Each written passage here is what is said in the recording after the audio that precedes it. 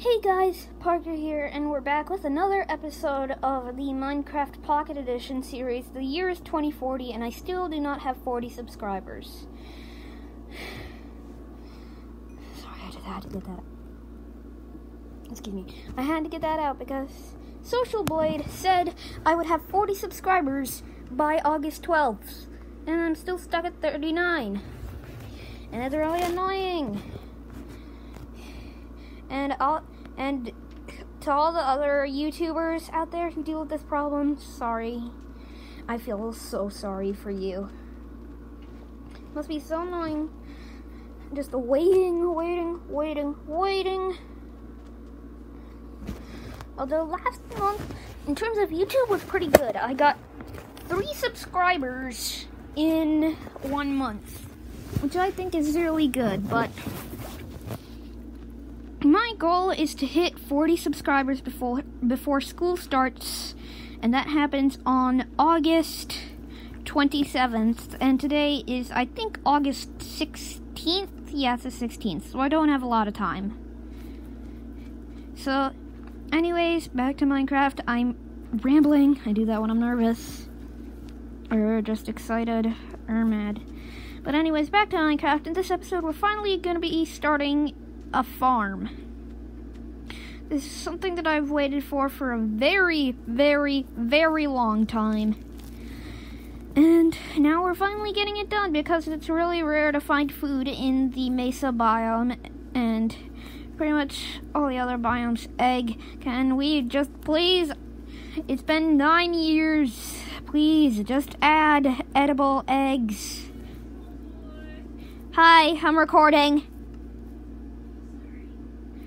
Sorry about that, I had to talk to my mommy. She was coming upstairs and I let her know I was recording. So yeah. Anyways, no, I don't want it like that. No, forget it, I'm using an axe. I want to make it so that each water is 1 away from the barrier. And I just made a big mistake. I forgot that I was doing that, and now I have to chop it all down, which is very annoying. So, I'm just gonna chop it down, and I'll get back to you once I finish fixing this. And I'm back. Sorry about that, guys. It's just sometimes when I think, I get quiet. And I think a lot. So that happens more often than you think. Anyways, first, Earth, if you want to you can't make a farm without water. Which is weird, but I know, but Minecraft's trying to be realistic, and I appreciate that. So, anyways,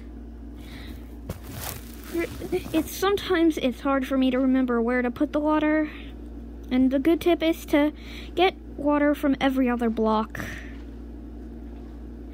like the 2nd block, the 4th block, the 6th block, and the 8th block, and or the 1st, 3rd, 5th, 7th, and then go 1, 3, 5, and then 8, because otherwise it won't pull down all the way, but it only works if you have 8 blocks or meters in between that. So I'm not making the same mistake I did, but it's still, sometimes it messes up like now. So you gotta put it there, and then get some more water, and then put it there. Next step, you need to hoe. Because what good is a farm if you don't have any plants on it? Am I right? Now the last and hardest step. We have to find things to plant. Which is gonna be annoying. Because there's a very little chance of me getting seeds from this. Also in Geometry Dash, I'm top 100,000, which is really amazing. I worked so hard. sort of like Theory of Everything too. By the way, if you haven't played my level, Thirst for Blood, please do. I made a video on it, and the ID of the level is in the description. Anyways, back to Minecraft. If you're wondering what all the craters are, they're not, I didn't dig them myself, they're creeper explosion craters. I forgot what the word was for a second, but now let's just go back. And then I'm really just hoping to find diamonds, because for some reason I have really bad luck when it comes to diamonds. The most I've ever found in one vein was 8, which is lucky, but I've only found 13 in all the years I've played Minecraft. So anyways, we're just gonna bone meal these suckers. Anyways guys, that's gonna be it for this video, I think. I hope you guys do enjoy it, so please smack that like and subscribe button and share the video around, and I'll see you in this next video. Bye bye.